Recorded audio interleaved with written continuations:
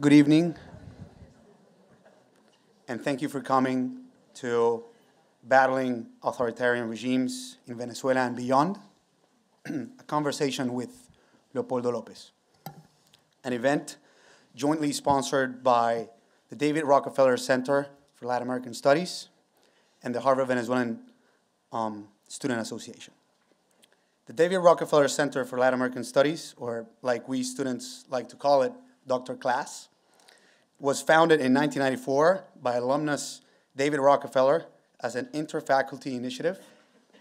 The center now has offices in Brazil, Chile, and Mexico, and is positioned to be intellectually poised to respond to real-world changes in the Americas resulting from democratic transitions and economic restructuring. The Harvard Venezuelan Student Association is a Harvard-wide organization that forms community bonds between Venezuelan students, faculty, and staff from diverse backgrounds. As its president, it is a privilege for me to welcome Leopoldo López to Harvard in the name of the Venezuelan community. I know that he's happy to be back on campus too. Venezuela is facing one of the worst political, economic, and humanitarian crises in the world. Led by an authoritarian regime that represses political opponents and systematically violates civil rights, the country has experienced the largest economic collapse outside of war in almost half a century. This discussion will focus on the fight against authoritarian regimes in Venezuela and beyond, based on former political prisoner and opposition leader Leopoldo López. Today's agenda will go as follows. First, Mr. López opening remarks, followed by Professor Hausmann's own remarks. Second, a discussion between Mr. López and Professor Hausmann, moderated by Professor Stephen Levitsky. And lastly, a Q&A from the audience. My colleague Mia Dahl will now introduce our two panelists and moderators. Thank you, Diego. So I'm really happy and honored to be able to introduce our three speakers for today, starting with our key speaker, Leopoldo López. So Leopoldo López is a former presidential candidate and opposition leader in Venezuela. He began his political career as a mayor of the Chacao district in Caracas, and he co-founded the two of the most important opposition parties in Venezuela, Primero Justicia and Voluntad Popular. In 2014, Leopoldo López became a political prisoner of the Maduro regime, and he was sentenced to 14 years in prison. His arrest was widely condemned by the international community, and after 3 years in prison, he was released to house arrest in 2017, where he continued to lead the opposition movement in Venezuela. Today, he lives in exile with his family in Spain, in Madrid, and Leopoldo López is also an alumni from the Harvard Kennedy School, where he studied his master in public policy. We also have with us today Ricardo Hausmann, that a lot of you know as the founder and director of the Harvard Growth Lab and a professor of international political economy at the Kennedy School. Before joining at Harvard, he served as the chief economist of the Inter-American Development Bank, and he also served as a minister of planning in Venezuela in 1992 to 93, and as a member of the board of the Central Bank of Venezuela. And then last but not least, we have Stephen Levitsky, who's a professor of government and a director of the David Rockefeller Center for Latin American Studies here at Harvard. His research focuses on democratization, authoritarianism, political parties, and weak and informal institutions with a focus on Latin America. He's also the author of How Democracies Die, a New York Times bestseller book that has been published in 25 languages. He's written and edited 11 other books that I won't mention here, but we're really proud to have him as our moderator for this event today. So with that, I'll just give a big hand to our speakers and hand it over to Leopoldo López.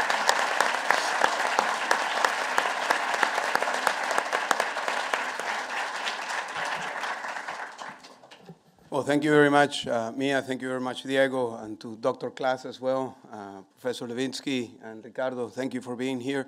And thank you to all of you. It's great to be here. And it's great for many reasons. I used to do this, what Diego and Mia did some years ago, more than 20 years ago. We used to do it every other week. We had an event about Venezuela. We had an organization called Forum Venezuela that then evolved into the structure that they have today.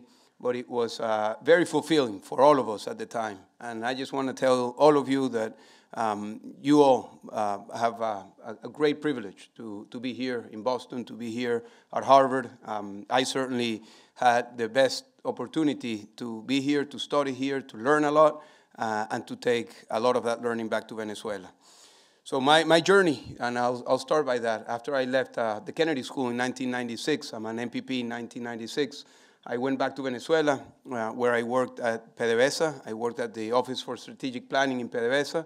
I also was teaching at the time. I was teaching at the economics faculty in a Venezuelan university. And in 1999, when Chavez came to power, I decided to run for office. So I ran for the Constituent Assembly, which was the beginning of the end of the democracy in Venezuela. Unfortunately, we didn't win. The system was fixed from the beginning with an electoral system that didn't take into consideration the representation of minorities. Chavez, with 54% of the vote, packed the National Constituent Assembly with more than 90% of the representation. And again, that was the beginning of the end, but that's another discussion that we could have. After that, I was unemployed, and I decided to run for office as mayor of my municipality in Caracas, in Chacao. I ran in the year 2000 and won with a door-to-door campaign. Some of the things that I learned here about campaigning at the Kennedy School, we took them there and we won. And I say we because we were a team of very enthusiastic, very motivated young people that took the municipality, and we did great things. I was re-elected in the year 2004, and that was the last time I was able to legally participate in an election in Venezuela. In the year 2008, I was running for the governorship of Caracas, the Alcaldía Metropolitana, and I was disqualified to run for office. Our team, again, it's a big plural, we were going to win, but there were no way to take us out of that race by the votes. So I was disqualified to run for office. And we decided after that year, 2009, to articulate a movement, a political, social movement, mostly of students, young people, young leaders, social community leaders from all over Venezuela. So we went all over Venezuela talking to people about a new way of doing politics, but particularly with a clear commitment to confront what was clear to us at the time was a dictatorship. Those were the times up until the year 2013 where there was no clarity about what was happening in Venezuela. There were all sorts of adjectives around the word of democracy to explain what was happening in Venezuela. It was a weakening democracy, it was a democracy in decline, it was a competitive autocracy, but there was no assumption that what we were living was a dictatorship. In the year 2013, I was not able to run for office again. And I was the coordinator of the campaign, of the presidential campaign of Capriles in April of 2013.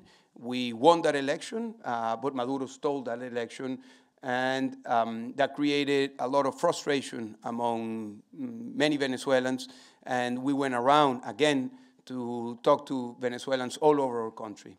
And in the year 2014, in January of 2014, along with other leaders, we decided to call for the people of Venezuela to protest against the dictatorship. We had a messaging that was very clear against Maduro. We were calling Maduro a dictator. We were referring to Maduro as a repressor. We were talking about the links of Maduro to the cocaine trafficking and to his corruption. And that led to thousands of people to go out to the streets.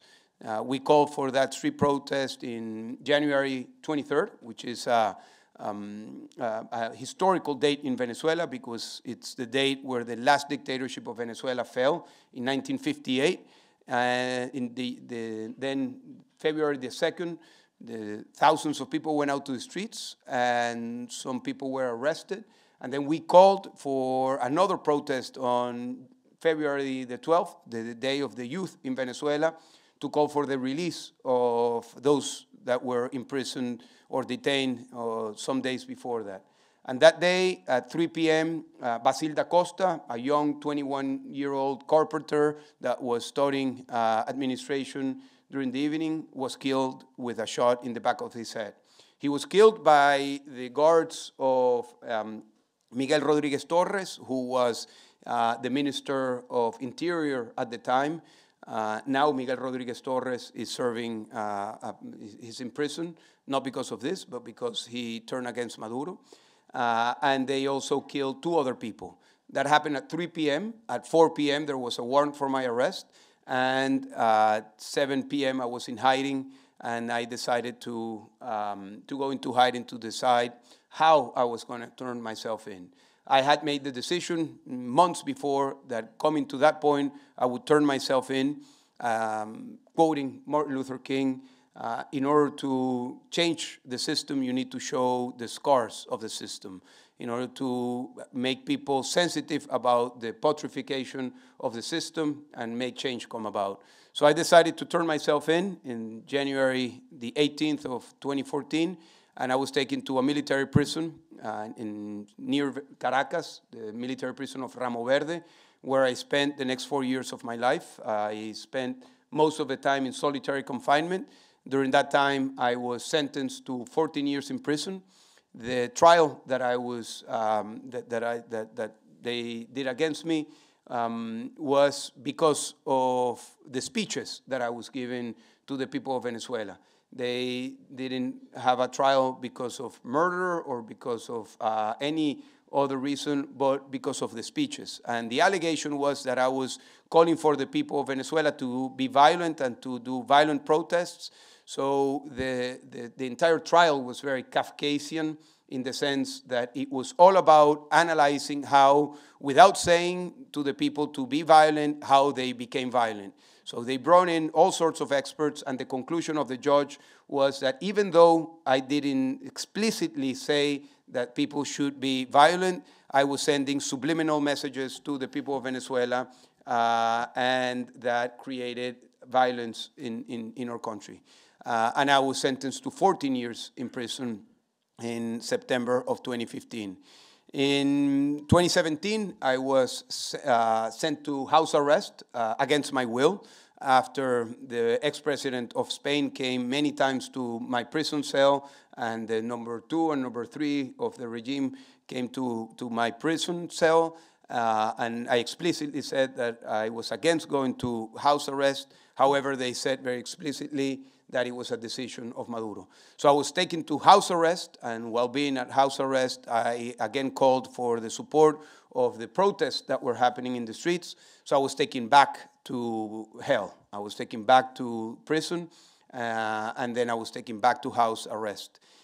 In the year 2019, during the support protest and demonstrations for free and fair elections and for Juan Guaidó, I was released by my own captors. I was released by the military and the police that had the responsibility of keeping me in house arrest. So I was freed in the morning of April 30th of 2019. Things didn't go as we expected. I can go into all of the detail if you have some questions about that, because I know it's an event that there are some question marks around that. But the fact of the matter is that things didn't go as we expected, and we had to seek refuge in the Spanish embassy. So I spent the next year and a half at the Spanish embassy. That was taken again under siege by the authorities of Maduro. The electricity was cut, the water supply was cut, the trash services were cut. But I stayed there with the ambassador, his wife, and a group of police officers that were taking care of the security of the embassy. In the year 2020, in November of 2020, I decided to escape Venezuela for different reasons. I haven't seen my family for 6 years, my father for 6 years, my mother for 3.5 years, my kids for 2 years, my wife for 2 years. My mother was very sick, my father as well. And I decided to leave Venezuela, to escape, in order to become a voice of the Venezuelan opposition or the Venezuelan democratic forces for democracy. I was almost caught in my escape. However, unfortunately, that didn't happen.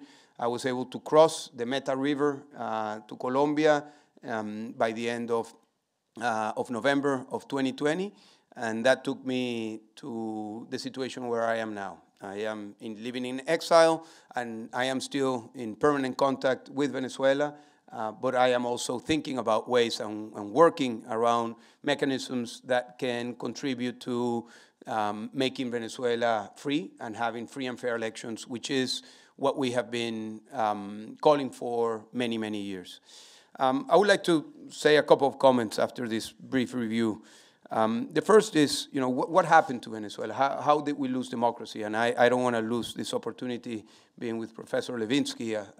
That his book, of course, is widely read. It's a must for anybody that wants to understand what is happening in democratic systems.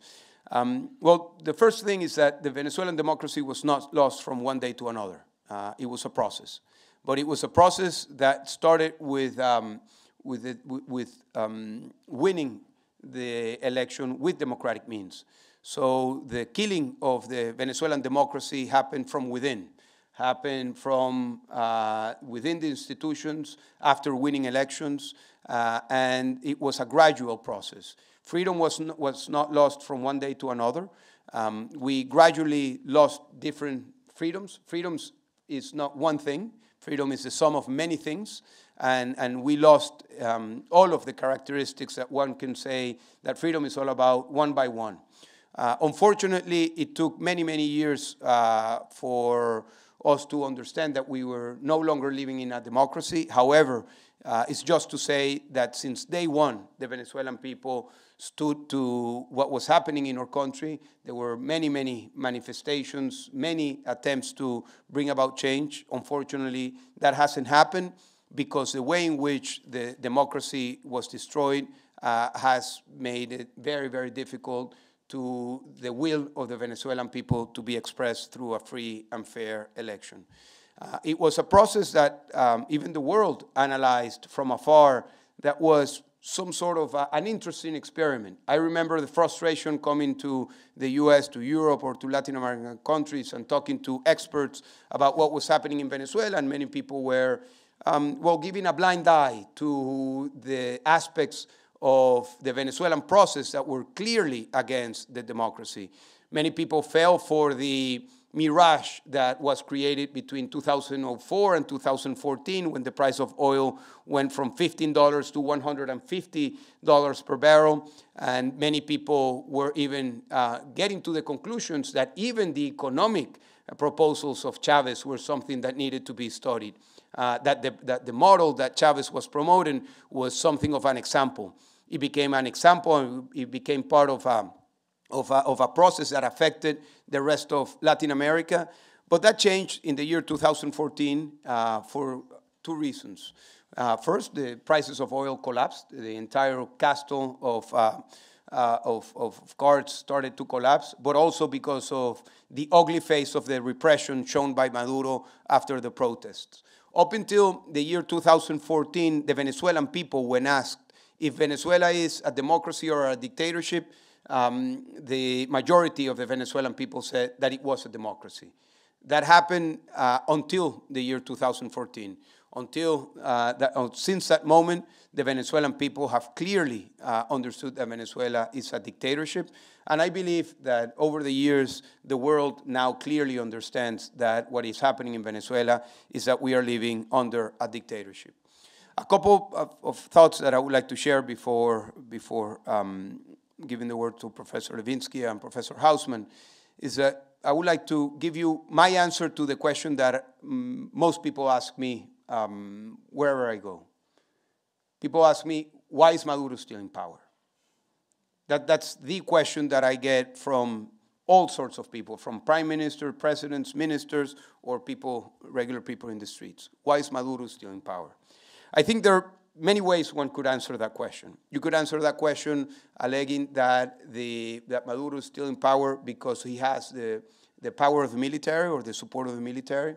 One could argue that Maduro is still in power because he has the capacity to still manage an important cash flow that allows him to have flexibility.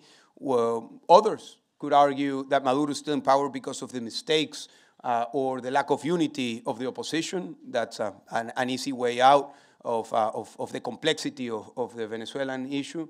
But I have a different answer, and that's what I would like to share with you. I believe that one of the main reasons why Maduro is still in power is because of the international network of support that Maduro and Chavez at his time, they have. Maduro is still in power because he's not isolated from the international community. I remember in 2019 when Juan Guaidó was elected the interim president, rightly so, constitutionally so, elected as the interim president of Venezuela. According to our constitution, I was recognized by the US and by other countries. I remember many people saying, well, Maduro is isolated. And that was simply not true. Maduro was not being supported by the liberal democracies of the world, but he was certainly being supported by the autocracies of the world. And little that we knew at the time of the way in which autocracies were working together. So in my view, one of the main reasons why Maduro is still in power is because he's part of a very mighty and articulated network of autocracies that have given him support the same way they give support to each other. The countries that have given this important support to Maduro are China, with financial support, Russia, with military support, and others, and I'll talk about that, Turkey, Iran, Belarus, Cuba, and each one of those countries has been giving Maduro different types of support. But all of that leads to a conclusion that Maduro is not isolated. And when many people thought about what was going to happen with the imposition of sanctions to the Maduro regime in 2018, in 2019, many people thought that Maduro was not going to be able to survive these sanctions because he would become isolated. Well, that didn't happen. He was not isolated. He just changed ecosystems. He changed the relationships of Venezuela from the ecosystem of liberal democracies and the economy that we knew up until that point to a different ecosystem, the ecosystem of the autocracies, of the network of autocracies. So he had the support of Iran, Russia, China, Belarus, of how to deal with sanctions, and of course Cuba. He had the diplomatic support of these countries that orchestrated a way to support Maduro from the Security Council of the UN downwards. And if somebody takes their time to see the voting that has happened in all of these institutions, from, as I said, from the Security Council down to any multilateral, one could see the pattern of support, even with the same wording, with the same arguments that he's been getting from these countries. So I believe that this is a reality that we now face, not only with the case of Venezuela.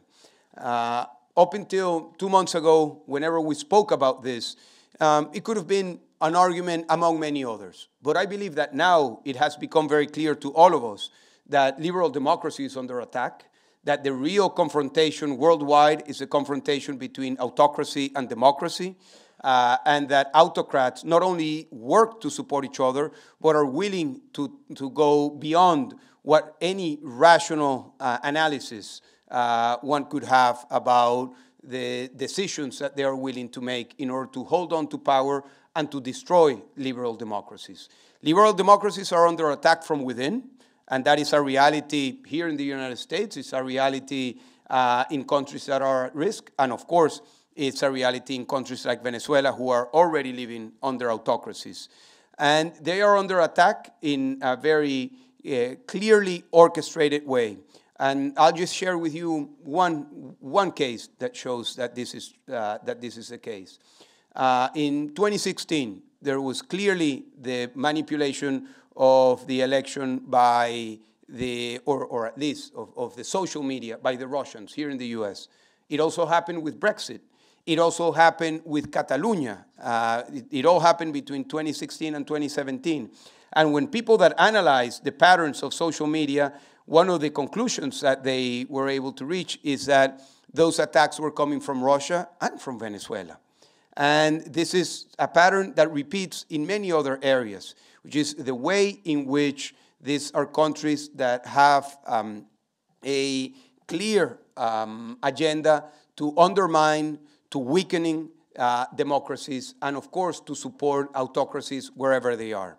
And this is something that I believe after the Russian invasion to Ukraine could lead to an opportunity, which is to understand what this network really means to the liberal democracies in the world, and to put all of us as individuals, as institutions, as corporations, as consumers, as countries, to face with the question, what are we going to do about the fact that there is an attack to liberal democracies? I understand that democracies have a huge challenge. The main challenges that democracies have is that they are under-delivering, and this has weakening democracies all over the world because of their incapacity to solve the problems of the largest majorities of the populations, and that is true. But I can tell you, at least my own personal position, that I much rather live under a problematic democracy than under an autocracy that promises to solve the problems of the people. And that's the question, that's a dilemma that we are facing today. And I think it's very clearly stated after the invasion to Russia. And I would like to end by telling you what I've been doing over the past months. As I told you, I left Venezuela against my will. I never wanted to leave my country, but because of different reasons, I had to make that decision. And since I've been outside, I've had the opportunity to meet other people. In May of last year, I came to the US and I met my lawyer, who helped me all throughout my time during prison. And he told me that if I wanted to meet other people that were like me, political prisoners in the past. So we went to M Street. We were having something to eat, something to drink, and I met with extraordinary people that, like me, were also political prisoners from South Sudan, from China, from Iran, and my lawyer. All of us, because a coincidence, were graduates from Harvard, and that was a particular coincidence. And we were joking, you know, we might be the least wanted Harvard club on earth. The political prisoners Harvard club. Nobody wants to join us. So we were there, the political prisoners Harvard club, and we were faced with something that was very curious. We couldn't be more different.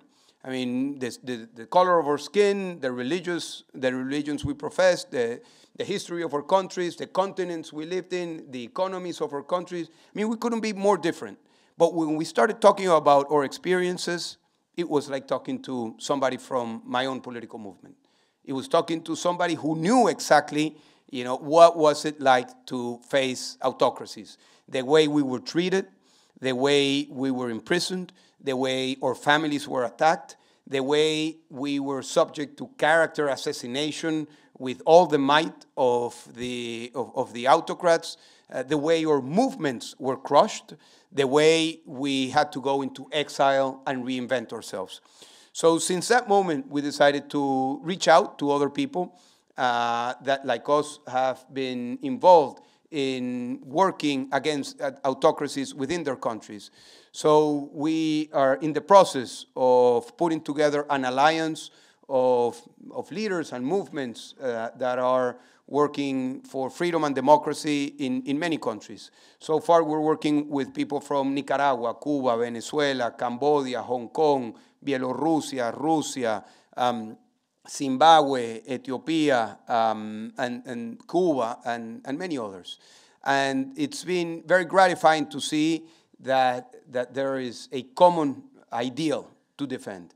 And I would like to end, and of course open to questions, which I think is the most important, by telling you something. When I was here during the 90s, there was a lot of idealism about freedom and democracy. Those were the times right after the fall of the Berlin Wall. I mean, the Kennedy School was full of people wanting to go to Eastern Europe, to Latin America, to Asia, to promote democracy, to promote market economy. I mean, the idea was that it was inevitable that, that democracy was the fate of any country in the world. And the spirit that I remember when I studied here was a spirit very charged with good idealism. I mean, people really thought that democracy was something worth defending, that freedom was an ideal worth working for. Unfortunately, 20-some years after that, things have changed. And things didn't go out as people were thinking here at Harvard at that time and elsewhere. I mean, the history didn't end. And it was not true that in order to have democracy, you needed to have first a market economy. I mean, the idea that China was going to be democratized if it was brought into the globalization process, and if with economic growth that would have been that a consequence of an economic growth would have been democratization. Well, we know today that exactly the opposite happened. There has been a recession of democracies. Over the past 16 years, democracies have been on decline year on year, and autocracies have been on the rise year on year. So exactly the opposite has happened. And I believe that one of the most important things that we need to regain is the idealism, the reasons why it's worth it to fight for democracy and for freedom. And I understand that this is an argument that swims against the current, because today it's very common to criticize democracy. It's very easy to talk about how dysfunctional democracies have become, and that might be true.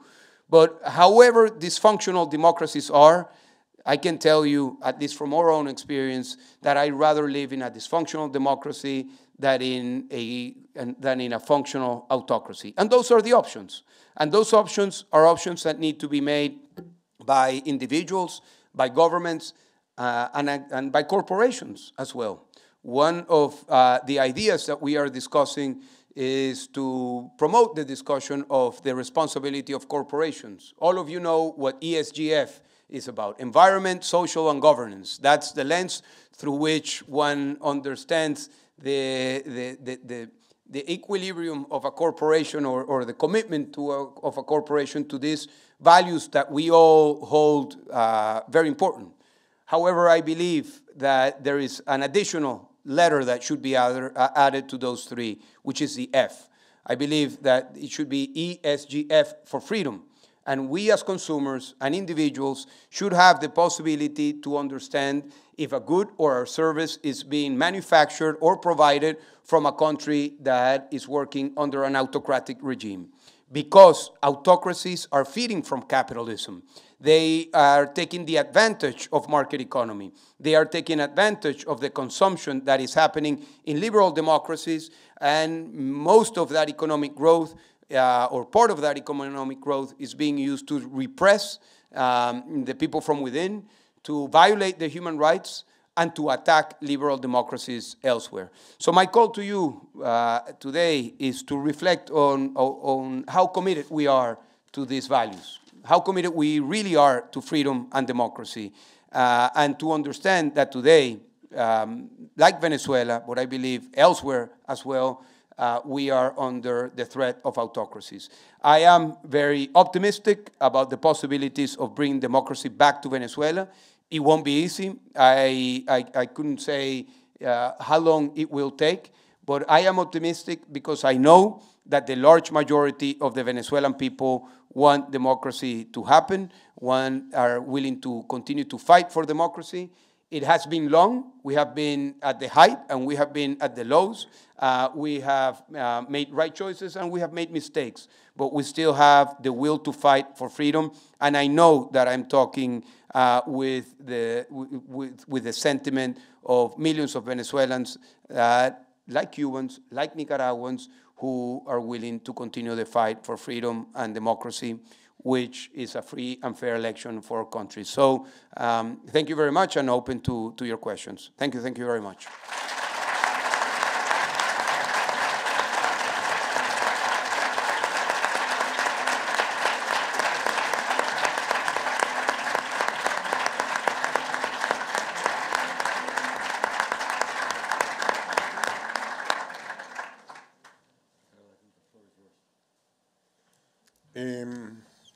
Well, there isn't much I want to add. I want to say a few things. Leopoldo graduated, as he said, in 1996, and by 2000 he had won an election for mayor. So this is 2022, so the people graduating now, I want to know by 2026 what your plans are. Which is a message that I think is tacit and implicit, that you should think big about your own lives, that you have been given an enormous opportunity of coming to this institution, of being surrounded by super brilliant students, and to have had the opportunity to not be too polluted by your professors, but that you know, that doing a lot in a lifetime is possible, and that Leopoldo is a good example of what that means. I honestly hope that you have the chance to do it in a democracy, so you won't have to face the enormous challenges and difficulties that Leopoldo has had to face. I remember one of the times I met Leopoldo was campaigning when he was going to run for the governor. Yeah, the governor of the federal district, not just of the Chacao district, but of the whole metropolitan area, and that meant walking from Antigua to Montalban. For the Caraqueños, you know what it means. It's sort of like the poor neighborhoods on the west of the city, all the way down the hill, and you know, saying hello, you know, shack by shack, house by house, with a message, with a conversation, with understanding the issues.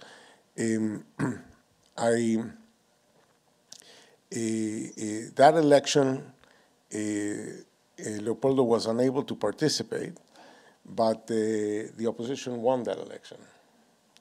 And they won all the Alcaldía Mayor they won, and they won all 4 of the 5 districts of Caracas. And so we organized a project here to support those city governments. And there I realized how much Leopoldo had transformed the services of Chacao, the police force of Chacao. So he's a policy wonk. I mean, you've seen he's eloquent, he's charismatic, etc. But if you send him a memo on a policy issue, he will, you know, highlight it and stuff and write comments and come to you. I mean, it's sort of like a term paper that is graded. So I had we had an opportunity to work after the National Assembly was elected in December 2015 with a 2/3 majority. He was in jail. I remember you could only, in solitary confinement, but he would be taken to the court. To the judge, yeah, to the court. To the court. And while he was at the court, he could write some notes. So he sent me a note with his mother. And she wanted a note back. So I sent her a note back during the day of the trial. And he sent me another note back. And this was wonkish stuff. It was not it was wonkish stuff about economic policy. So you can be a technocrat and you can be a politician. These are not mutually exclusive. We worked together in that process, generating something that eventually was called Plan País, right? He asked me to organize a big event with some 50 leaders of the Venezuelan opposition in September 2018. Everybody was there from all political parties, the church, the trade unions, business associations, civil society, etc.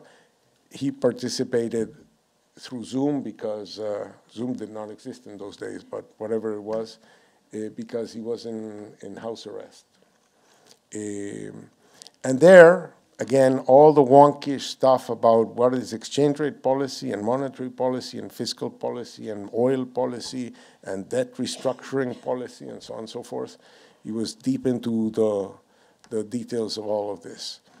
So I think it's an important life example for all of us of how important the things we teach at Harvard are for the world out there, but it requires leadership, integrity, courage, effort, work to change the world, and I think that's an important message. So let me finish by asking Leopoldo a question, okay?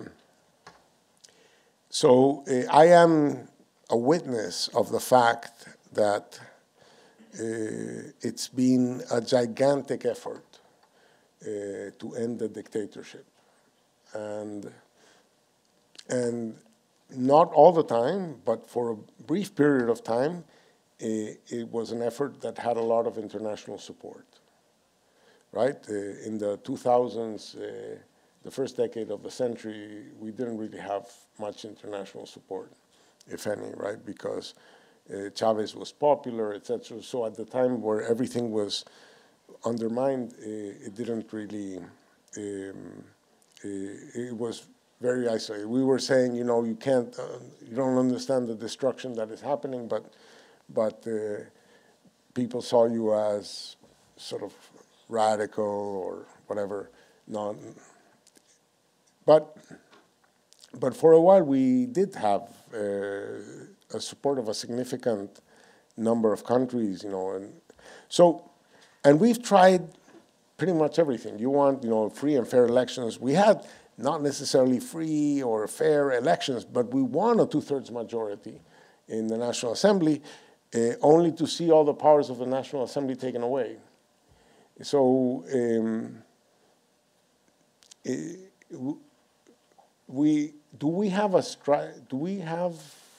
what have you learned?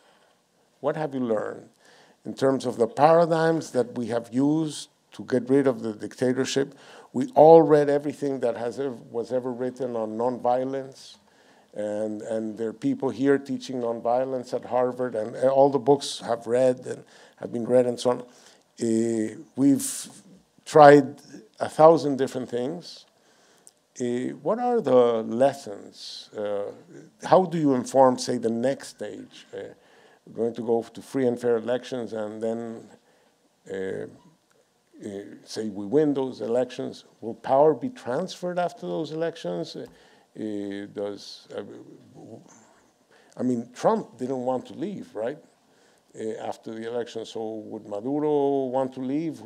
Is there going to be a civil society that will, or an institutional setup that would force Maduro to leave the same way that Trump was forced to leave, even though he didn't really want, and to the last minute, and so I mean, do we have a theory of change that informs action today as to how to get rid of the dictatorship, and how has, say, our our failures of the past, how do they inform strategy today?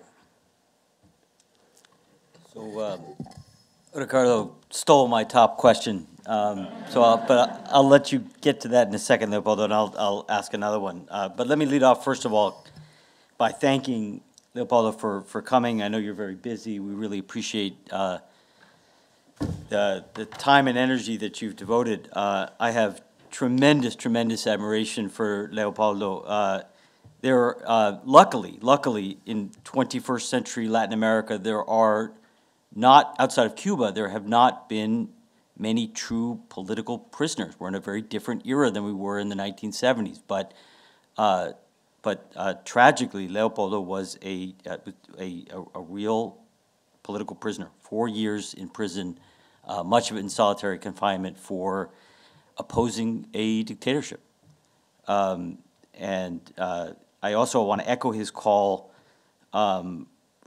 for us to give our time and our energy in support of liberal democracy at a time when it really needs it. And make a call for all of us to support Leopoldo and the Venezuelan opposition, especially the political left, which is at a harder time coming around to wholeheartedly supporting democracy, liberal democracy in Venezuela. Before I get to a question, let me be a little grumpy, a little ornery. Start with a fact. I think we have to be careful about our pessimism regarding democracy. Quick fact. There are more democracies in the world today than during the heady days in which Leopoldo López graduated from the Kennedy School in 1996. There are many more democracies in the world today than there were in the 1990s. We are not suffering a massive democratic recession. There are 3 or 4 fewer democracies in the world today than there were at the peak of democratization about 15 years ago. This is not to say that democracy is not challenged. It's being seriously challenged. But we need to keep it in perspective. We're a more democratic world today than we were in the 1990s. And it's not true that we're facing a choice between dysfunctional democracies and functional autocracies. First of all, there are still many functional democracies in the world. The United States, unfortunately, is not one of them, but there are many functional democracies in the world. But more importantly, there are many dysfunctional autocracies. Venezuela at the top of the list. China is on all of our minds, and China is a pretty functional authoritarian regime. It's also a huge outlier. The vast majority of the world's autocracies perform poorly. And that's something that we Democrats have in our favor. On this really interesting point about why the Maduro government, why the Venezuelan dictatorship survives, despite world historic performance. I mean, the main cause, there are 2 big causes of death of authoritarian regimes. One of them is poor economic performance. Generally, dictatorships that perform poor economically are not long for this world. Venezuela survives despite the world's worst economic performance. Another thing that helps to bring authoritarian regimes down is the departure of founding leaders, leadership succession, especially in a personalistic regime like Venezuela's was. So Chavez's passing also left the regime vulnerable, and yet it survived. Now, Leopoldo offers, and I agree with you, Leopoldo, that it is not, that to point to the opposition as the reason why the regime survives is fallacious. Venezuela has had a strikingly strong opposition that mobilized in extraordinary numbers in 2002, that mobilized in extraordinary numbers in 2014, at several points during the in between, and that has generally maintained a striking degree of unity in spite of incredible fragmentation, and as Leopoldo pointed out, has tried everything, has tried every strategy known to humankind. It's not the opposition's fault that the regime survives. So why does it? And I want to just push on this issue that it's international support. And to some degree, it certainly is. And there's no question that powerful autocracies across the world, beginning with China, Russia, also Iran, and very importantly Cuba, have provided critical resources for the regime that has prevented it from being isolated. That is true. But I wouldn't overstate the degree to which autocracies are unified. I would not overstate the degree to which autocracies are somehow ideologically committed to helping other autocracies survive, beyond the bounds of rationality. That's just not true. Each individual autocratic government, from Russia to China to Cuba and Iran, one, is primarily concerned about its own survival. Two, in most cases, China's the exception, in most cases, has a lot of domestic problems at hand, has a lot to worry about in terms of its own domestic survival. They're happy to support the Maduro government if the stakes are low, if the costs are low. But if at any point, in any of these cases, the cost of supporting the Maduro government rises above the relatively marginal benefit of balancing against the United States, which is what these guys are doing. They're balancing against the United States, which emerged out of the 1990s as the dominant global power. The minute that becomes costly, they will defect. There's very, very little binding together Russia and Iran and Turkey and China and Cuba. And so one of the things that the U.S. government, but also opposition, should be doing is thinking about ways to break them apart, to create incentives for them to not be aligned. And I want to suggest that that's not that difficult. And so my question is this. I find really intriguing and impressive this idea of a transnational liberal democratic alliance. I think it's incredibly important. My question is this. We're living in a world of pretty intense polarization. We see it in Latin America. We see it elsewhere in the world. And so it's pretty easy for me to see how you guys are able and would be relatively easily able to work with oppositions, with Cuban opposition, with Nicaraguan opposition. How do you build alliances with left-wing opposition to right-wing autocracies?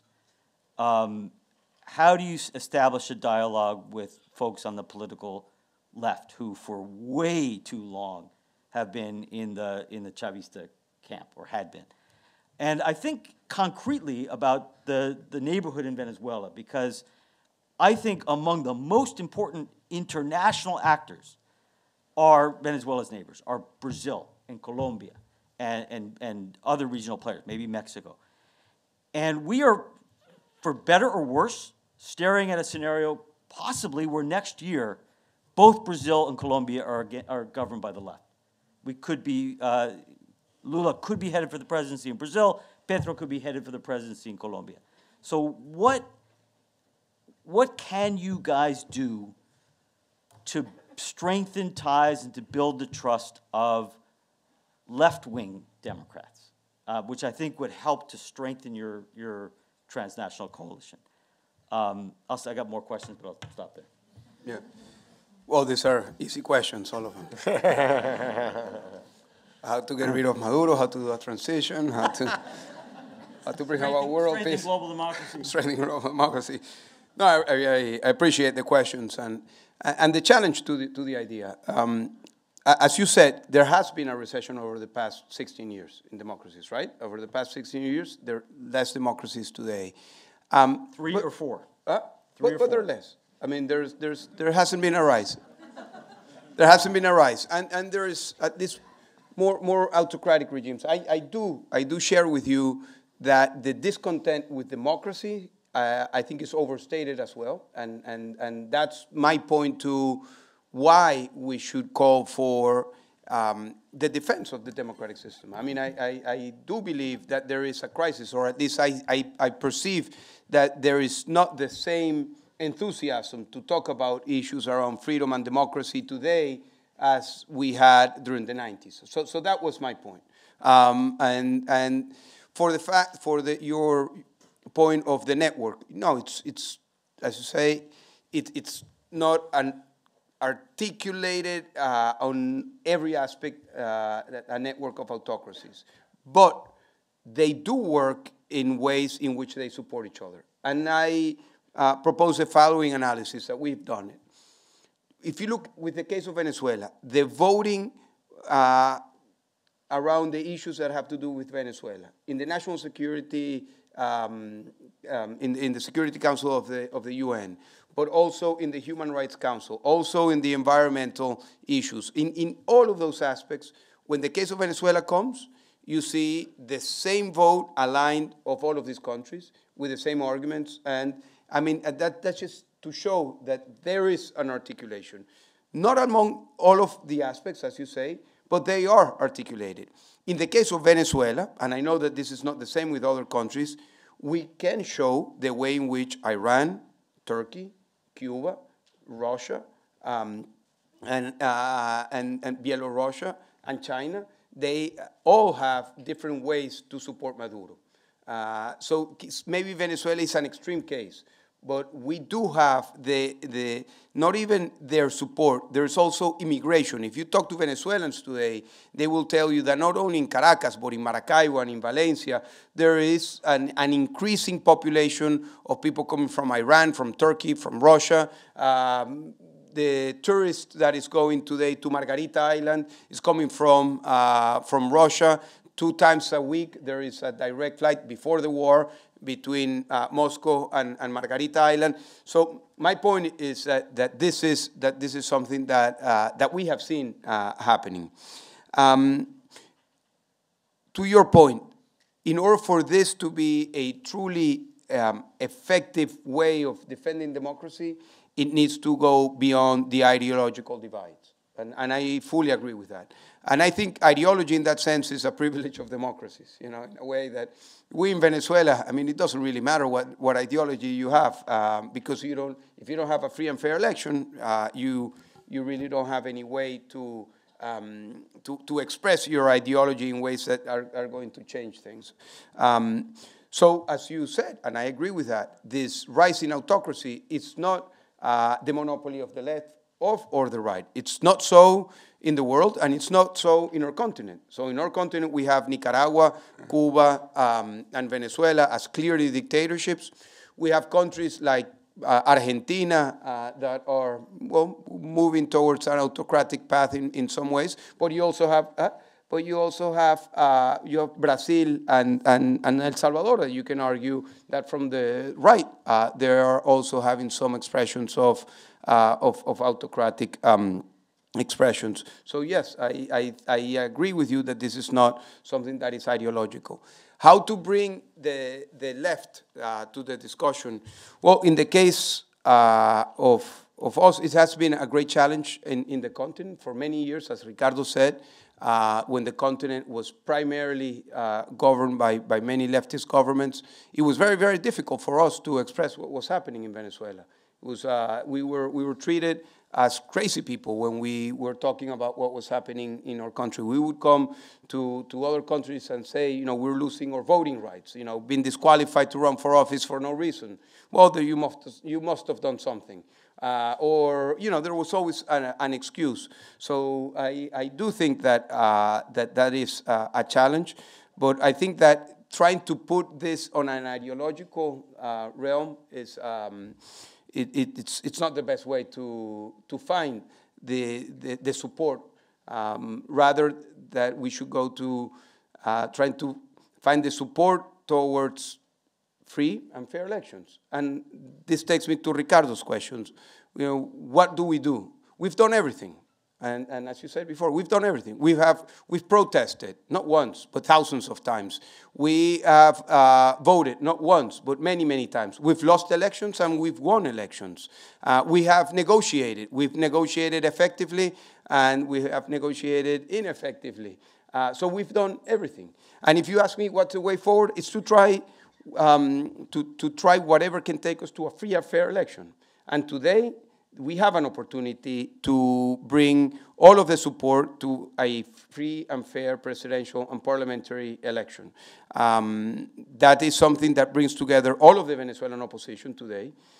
During 2019, there was this idea that all options were on the table. And looking back at those days, I can tell you that thesis might have been problematic because we were dealing at the same time with different alternatives, and we weren't able to focus in one clear alternative.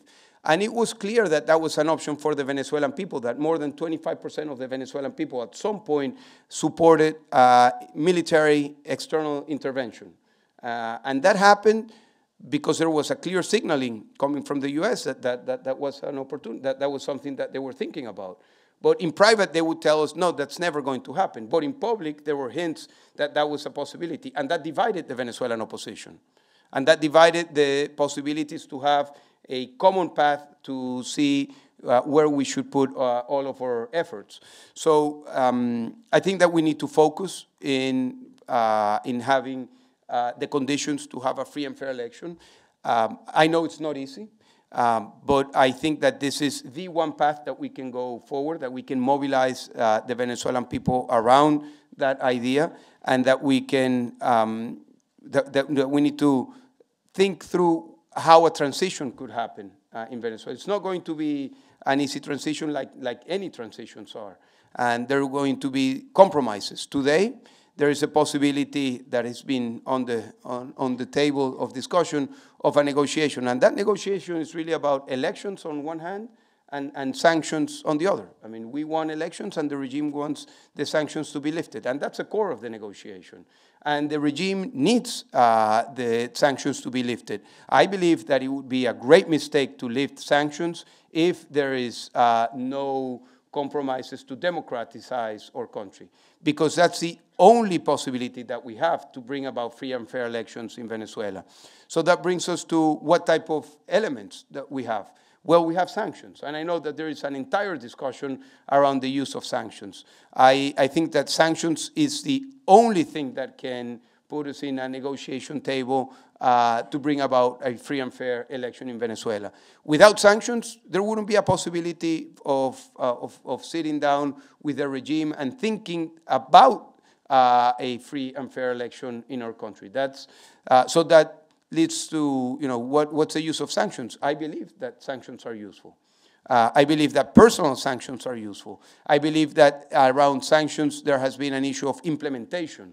I think that they could be more effectively implemented around the individuals that are subject to the sanctions and also of the general sanctions. But without sanctions, and it's become clear after the invasion of Russia to Ukraine, that is one of the few tools that democracies have in order to exert pressure on autocratic regimes. If I could just insist on one last part of my question, and then I want to go to questions of the public, which is, and this gets to Ricardo's question of what do you do if you're able to have a competitive election, but the regime doesn't want to yield. Imagine how useful the PT and Petro could, in theory, be in twisting these guys' arms. How do you convince the PT to not behave the way it did in its previous terms in office, where they basically protected the Chavista government?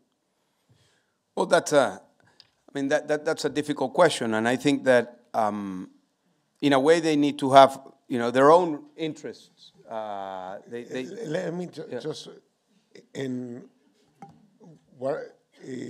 is there an example with the current Chilean government? Have they shown any interest in? Well, Boric has said very clearly 2 weeks ago that what Venezuela needs is a free and fair election, and that they would commit to do everything that is needed in order to have a free and fair election. So that's what Chile has said over the past weeks. No, and I don't know to your answer, Professor, of how to bring Petro and how to bring the PT. I am personally very very doubtful of the intentions or the consequences, for example, of Petro in Colombia to Venezuela, because it has been very clear the relationship that they have with the guerrilla groups. And very open to being supportive in a way to Chavez at its time. Now there is a strategic distance between Petro and Maduro, but I don't know if that's going to hold if Petro gets to win the election. But Petro, as president, has a whole set of interests that he doesn't have to consider when he's an opposition leader or a mayor. And it's incredibly costly, the number of Venezuelans that have fled into Colombia. A solution to the problem in Venezuela serves the Colombian interests. So I think it's not easy, but I think there's room for conversation. Let me turn to questions from the audience. We have folks with microphones who will chase you, but sir, go ahead. Thank you. Hi, Leopoldo. I'm Miguel. I'm from Colombia. I was in the city council when Petro was mayor, so I know him. I am doing my master here, but I did a PhD in Petro, so I know him. And basically, he's a risk. He supported Chavez 24 years ago. He has been supporting Maduro and Chavez.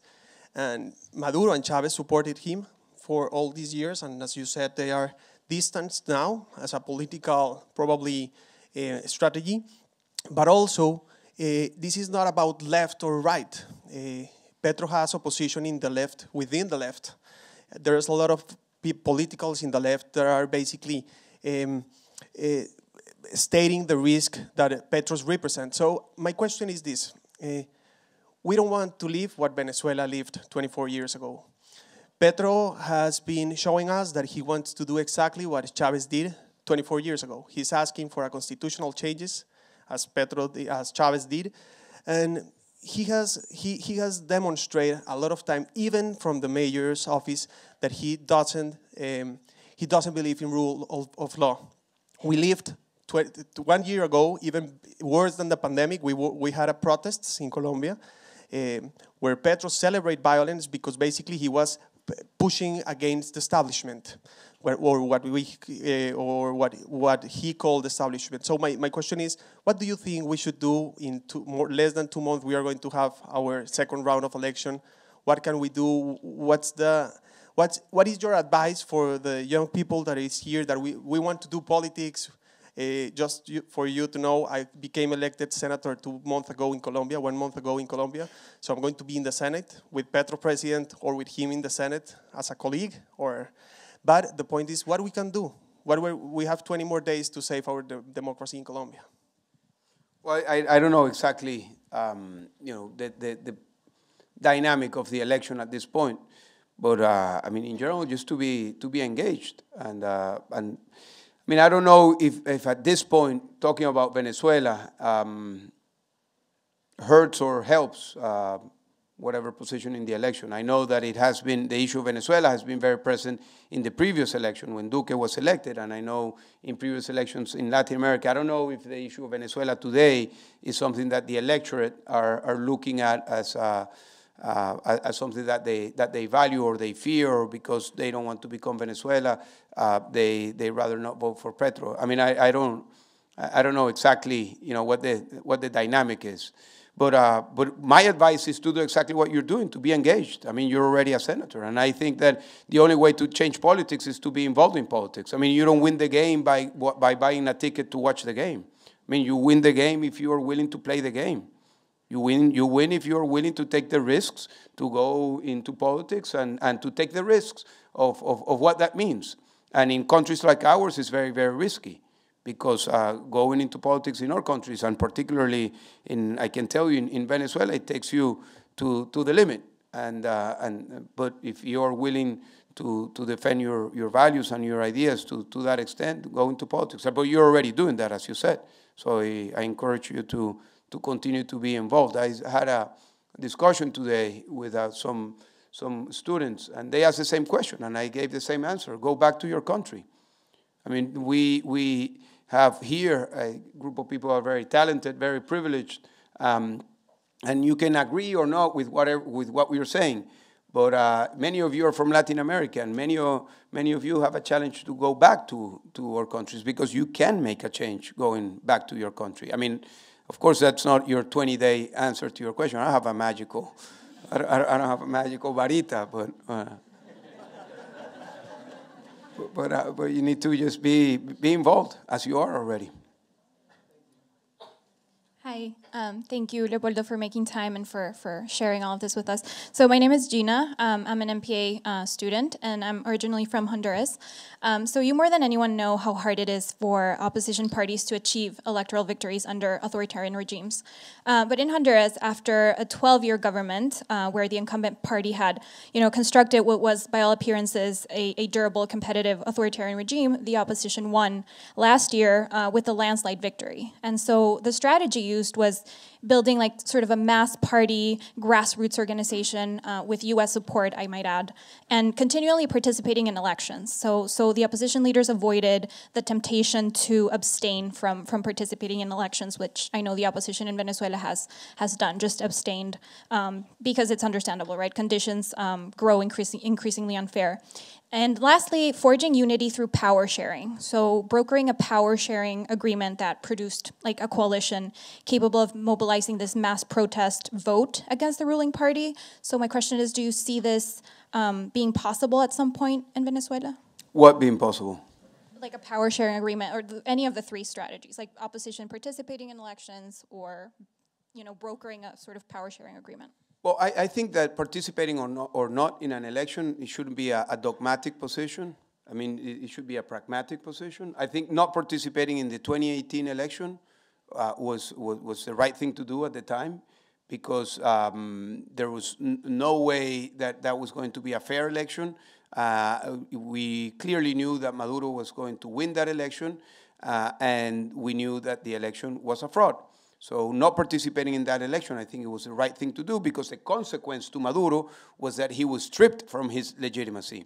I mean, the day after that election was not recognized by many countries. And 6 months or 8 months after that election, at least several countries decided to not recognize Maduro as legitimate president, to recognize Juan Guaidó as a legitimate president. I mean, we can discuss how that evolved, and I have, of course, my opinions and my experience on that, but I think that was the right thing to do at the time. But there are other times when participating in an election, it's the right thing to do. Like in 2015, we went to that election with doubts about the system, but things turned out that we were able to win the election. However, we won the election, but we lost the consequence of winning an election, because the regime did immediately before, they stripped out the 2/3 majority, and then they took away from the National Assembly the possibility of doing any meaningful decisions, because they controlled the National Assembly using the Supreme Court. But I think that, again, that's tactical. Of what you say about grassroots activism, I think that's a way, that's something that we need to do in any scenario. I mean, that's something that we cannot stop doing. And it's not easy, especially when the economic situation is so difficult. But I believe that needs to be a priority. And that's something that we have continued to do, is to build the base of grassroots activism that has been capable of showing the possibility of winning. In November of last year, there was a regional election, and we decided to participate. And in one of the states that we won was the Barinas state, and we won that election because of a grassroots organization that has been building there for many years. But then the regime decided that they didn't like the person that won, and they decided to disqualify the person that won, Freddy Superlano, after he had won. Not before registering to the election, but after he had won. So yes, all of this bring doubts of what could happen if we go to an election, and then the regime decides, as you say, not to give power. But I think that there is no better moment to have a show of force than an election. Because an election can combine the two possibilities to show numbers. I mean, in order to show numbers in a tete-to-tete against an autocracy, you have really two ways of doing that: through protests and through elections. And if you organize and you win the election, but then you have the determination to go out and protest and to take the streets if the regime decides to steal the election. Well, you at least have the possibility of organizing that difficult door opening, but organizing it nevertheless. Hi, my name is Isabella, and I am a student at the Harvard Graduate School of Design, so I'm out of this bubble, but I'm Venezuelan American, and my question is more about how, I guess, kind of tagging into the grassroots comment, but it seems that free and fair elections are kind of the ultimate thing that you get to in the end, and I'm wondering how it is that the opposition right now can think about different policies or even like grassroots efforts that help to maybe educate the electorate or even move the electorate in a certain direction towards action or towards maybe even preparing for when they do have the vote, how to make those decisions. No, that's what we are doing. I mean, that's what all political parties and movements are doing with great levels of difficulty. But we need to be careful, because sometimes I hear some arguments saying, well, we shouldn't focus in political issues. We should focus on the problems of the people. And that's right. And well, Ricardo came with me and others when we did a lot of that type of grassroots activism with social issues, but always with an idea of making that political. In Venezuela, the one thing that unifies the people the most is to either vote or protest against Maduro. I mean, there is no other issue that will unify the Venezuelan people from the bottom up, that is their willingness to do something in order to get rid of the dictatorship. And that has been shown over and over. So there is no mobilizing issue. People will not mobilize for fresh water, for food, for medicine, even that these are vital issues. People will not mobilize for these issues. They will mobilize through protest and voting because of their commitment to make political change happen. And again, we have seen this many times. So grassroots activism, grassroots organization can give you the stepping stone to that. But at some point, all of that needs to be put into a path to do something, either an election or protest to try to make political change happen. Internal pressure, that's a type of internal pressure that I believe we need to continue to build. And external pressure, as we said, will focus sanctions and other mechanisms that there are available to other countries and that need to be used. And I think that this is something that if we look back at what happened, there are some lessons learned around sanctions. There are some lessons learned about how to combine the moments of the internal pressure with the external pressure. But grassroots activism, as you say, it's critical.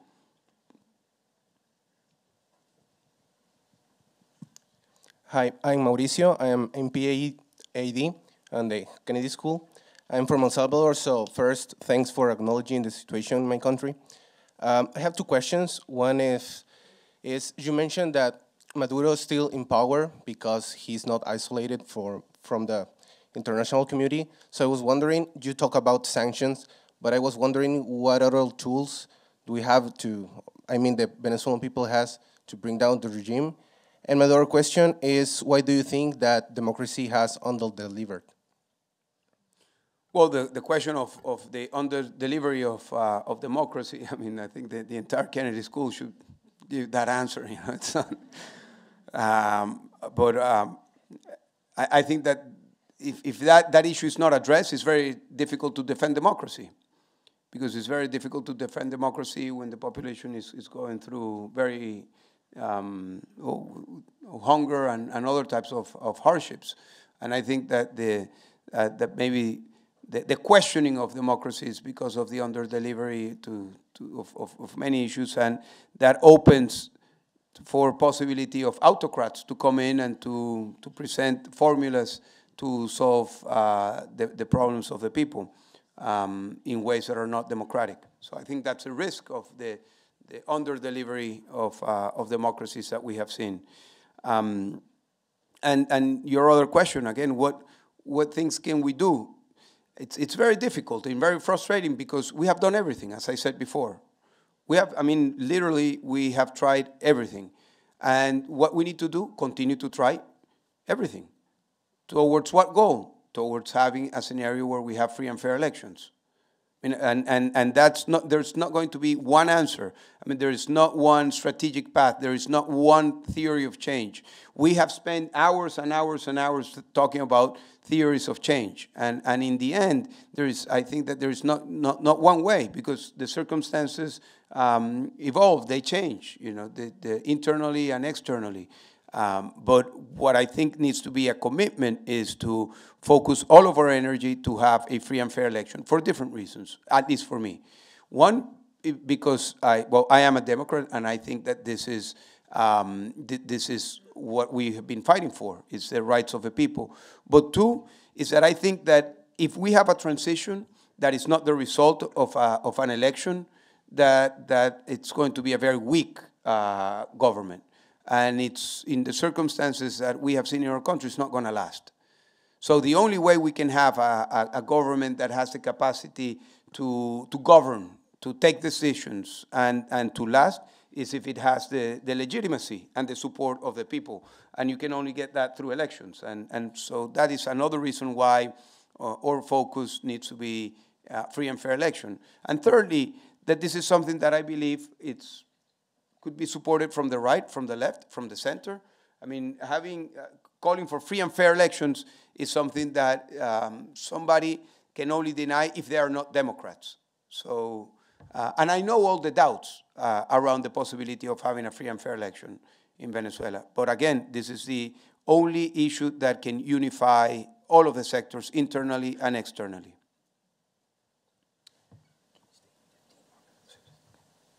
Thank you so much for everything. My name is Claudia. I'm actually from the Fletcher School, not from Harvard. And I'm also from Venezuela, so thank you personally for all you've done. My question is regarding non-state armed groups. You've mentioned the pillars of support and the international support that Maduro has had. And you briefly mentioned how illicit activities have also sustained the government. So seeing if they've benefited and they've made a symbiotic relationship with them, how do you believe a transition would happen, and they would clearly present a challenge to it? So if you're considering in that spectrum. Thank you. No, I appreciate your question. I was talking briefly to Professor Hausmann before coming here, and well, I have a particular view of what Venezuela is today, and particularly the Venezuelan economy. I think the Venezuelan economy today is an economy of the illicit, a dark economy. It's like if you had the internet and then you have the dark web. Well, Venezuela is on the dark web, on the illicit. And the activities that support the economy in Venezuela today are the gold transactions, the cocaine trafficking, the dark oil transactions, money laundering, and that all is organized and articulated as an organized crime structure. So I think that if somebody wants to study the political economy, the political dynamic of Venezuela, rather than understanding or figuring out the structure of the Venezuelan state or the laws, which are meaningless, really. I mean, the laws are not a restriction for anything in Venezuela, nor the structure of the state. But what we really need to understand more clearly is the structure of this illicit economy, and to understand the political economy behind this, because that's where the power structure is. And that power structure is not under the formal institutions of the state. So those are the powerful people that are today managing the Venezuelan economy that, as you know, has collapsed 80% of the GDP in the past 8 years, but that 20% of the economy is an economy that allows the regime to have a very big cash flow. And it has a very big cash flow because of this reality of an illicit economy. And within that, the non-armed groups are part of that, are certainly part of the cocaine trafficking in the border with Colombia. Hi, my name is Danilo. I'm from Venezuela as well. And my question is for both Professor Hausmann and you, Leopoldo. So basically, what do you have to say about the unity of the opposition? Because you say it's an easy way out, but then I would assume that there's, at some degree, it looks now that the opposition is completely segregated in a way. And that, to me, sends the wrong signal, because I actually left the country like not very long ago. And so people, it's in their minds, sometimes they start thinking like, if I have to leave with the Chavismo, I better get rid of the sanctions, and that's actually, or other things. I will try to engage with the government at some level, and that it's actually very harmful for the transition process that we're looking for. So what do you think it should be the strategy, and specifically related to unity looking forward? And then if you could comment about the current state of the Guaidó government, because it's obvious that we have not achieved the goal so far. And believe me, I thought, at the beginning this could work, but sincerely, like now, it looks weak, and that's a major concern for many leaders, and I suppose you are among them, because he's part of your coalition, political body. And yeah, so basically those two questions, and thank you in advance. No, thank you. I appreciate your question. Well, the first thing is that it is true that there are problems within the unity of the opposition in Venezuela, but it's also true in Cuba, in Nicaragua, in Iran, in Belarus. I mean, it's a trait of autocracies. I mean, and I've been very, very surprised to share with the experiences with other leaders and movements from these countries, how difficult it is to maintain unity of the opposition movements under autocracies. I mean, it's a huge challenge. Having said that, the Venezuelan opposition has been capable of stepping up to the plate at the critical moments. Even though, I mean, we have been, there have been moments of very high unity and moments of low unity. But at the critical moments, we have been united. In 2015, we went with a unified platform to win the National Assembly. We won with 2/3 of the vote. And we won because we were united. And this process has been long. We have tried everything. And it's also been a process of cycles. There has been moments of high mobilization, high enthusiasm, and then because the expectations were not met, those moments were followed with frustration, with disenchantment, and lack of mobilization. And we have seen that from 2002 until 2022. I mean, it's been a cycle. And now we are in the bottom part of that cycle again. But as many Venezuelans might remember, the year 2018 was a very bad year for us. I mean, Maduro had just stole the election. There was nothing on the horizon. The National Assembly was not doing much. There was no unity. The announcements of the unity of the political parties were that we were separating from each other. And then just months after that, the cycle, turned the tide in the different direction. Guaidó was recognized as interim president. There was high mobilization, and it really got the attention. But that has happened many times over the past 20 years. What I am saying is that our challenge is to build the rising part of that cycle again. We've done it before. We need to do it again. And that's what we are doing. So we have, around those lines, two main challenges. The first is to articulate a platform where we can have the highest representation of different political parties. So far, or over the past years, we've been working with what's called the G4, the Group of Four, what's called the largest political parties within the opposition. And I think that that has, the moment for that, it's already gone. I think it's dysfunctional to pretend to lead the opposition only from those parties. I think that, not only that I think that, but we are working in a platform that includes other political parties.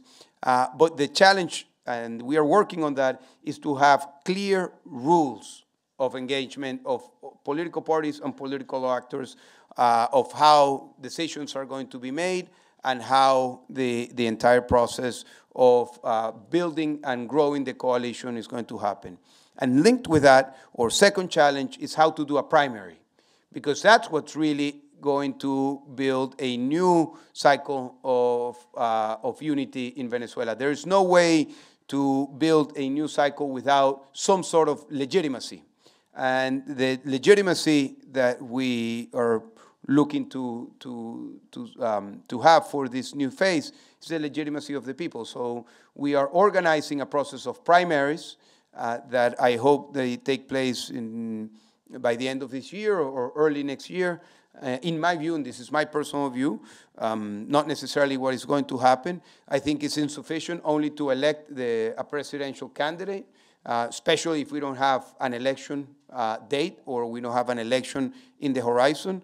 I think that primary should elect not just one person, but a group of people, and not only within Venezuela, but also include the diaspora and have representation of the Venezuelans elsewhere. So we can have the voice of the Venezuelans be heard with the legitimacy that they were elected as the representatives of the Venezuelans in Spain or in the US or in Florida or the same way that it should happen in the regions of Venezuela. So those are two things that we are working towards in this moment.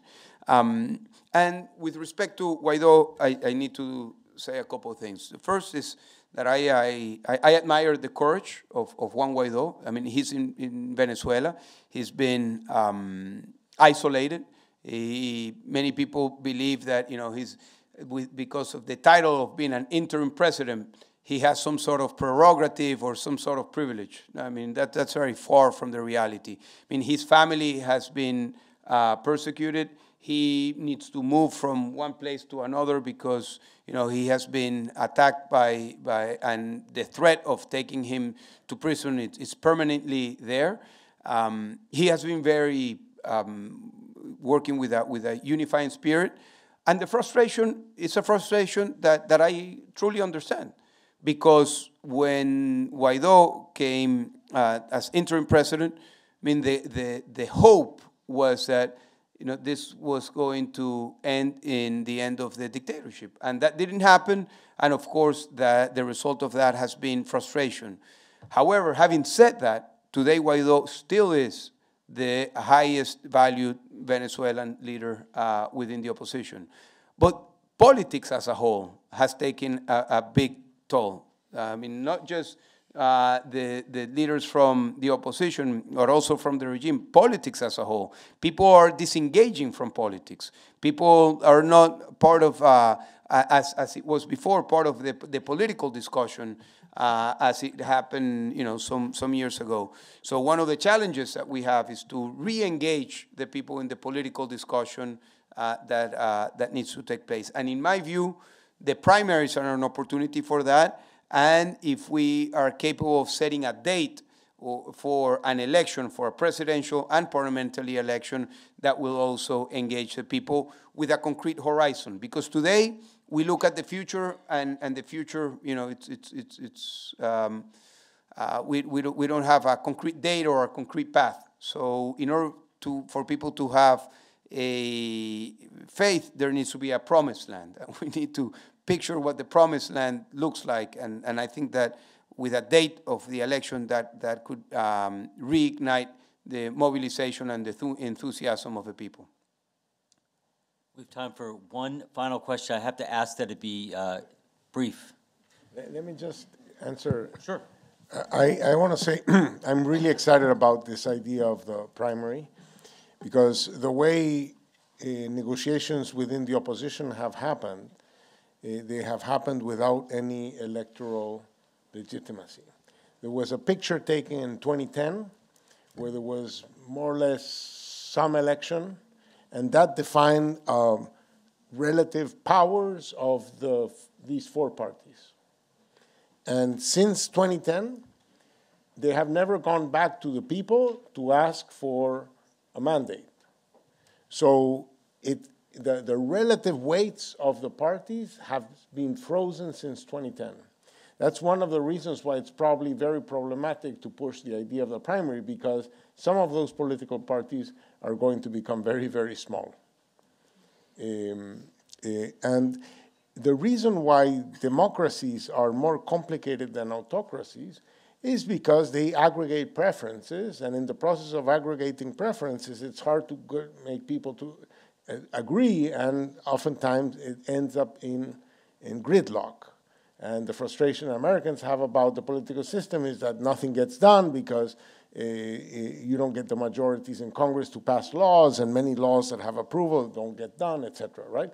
Well, that happens in the Venezuelan opposition because you need all parties to agree, and everybody has a veto, and they need the veto to play for any small advantage for their little party, and that weakens the whole process. So having an election where there's a clear mandate to somebody or to some group or to a structure, I think is critical for that structure to function, to be able to make decisions, to be able to act, because the current system has sort of like the worst of parliamentarism,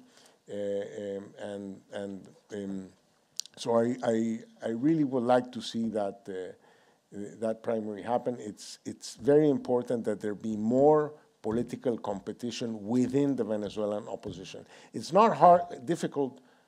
It's not easy to do because you're trying to run a free and fair election in a dictatorship that wants to undermine your capacity to organize. So, I mean, there's very good reasons why it hasn't happened. But I think if it were to happen, it would have extremely salutary effects in terms of redetermining what is the political leadership that Venezuelans want to see. Thank you for the talk, Leopoldo. I'll keep it short. My question is about the role of the U.S. in the tension you mentioned between sanctions and free and fair elections. So given the interest the U.S. has in looking for alternate sources of global energy supplies, and the meetings that U.S. and Venezuelan officials held recently around this topic, do you think the involvement of the U.S. could tip the balance towards the lifting of or the easing of sanctions without the guarantee of free and fair elections? I hope not. And I have read the public statements, and I have heard the private statements very clearly from the U.S. government saying that the only way in which the sanctions are going to be lifted is if there is significant progress through the Mexico negotiations. I mean, they have stated this several times. Juan Gonzalez from the White House, who was one of the people who went to Venezuela 6 weeks ago, said this just last week. And I think that this is an opportunity, again, because sanctions are there as a means to an end, not as an end in itself. And the end that has been clearly stated formally and politically is to bring about political change through free and fair elections in Venezuela. So if sanctions are used and are lifted, and the counterpart of that is that we have more guarantees for an election, that we have the date for the election, that there is clarity around what the conditions for that election is going to be. I think that that's a good use of what sanctions, because that's why sanctions were there in the first place. Sanctions were not imposed to stay there until until something different happens. It's a means to an end. And again, I hope that is the position that continues to be the position of the U.S. government. That's what they've said privately and in public. I unfortunately need to close. I want to thank all of you for coming. And before thanking our guests, I want to give a shout out to the Dr. Class team, Jill and Jime, Pau, Tiago, Andy, who worked their tushes off to make this event happen. Also, thank you to our own Ricardo Hausmann, and especially to Leopoldo López. We hope to have you back here soon as a regular Democratic politician rather than an opposition leader. Thank you.